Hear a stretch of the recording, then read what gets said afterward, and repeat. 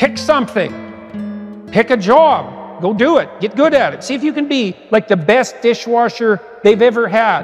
And then you're the best at something. And then you kind of learn what it's like to be the best at something. And imagine you're trying to be the best man you can. That's your ultimate goal. You don't even know what that is. It's going to be a whole agglomeration of a variety of high-level skills. Well, how do you start that? Well, in any domain. You know, maybe you play sports. Like, well, be a good teammate. Be the best teammate. You know, maybe you develop your skills in that particular sport and you could be the star. Well, pass to someone else now and then, you know?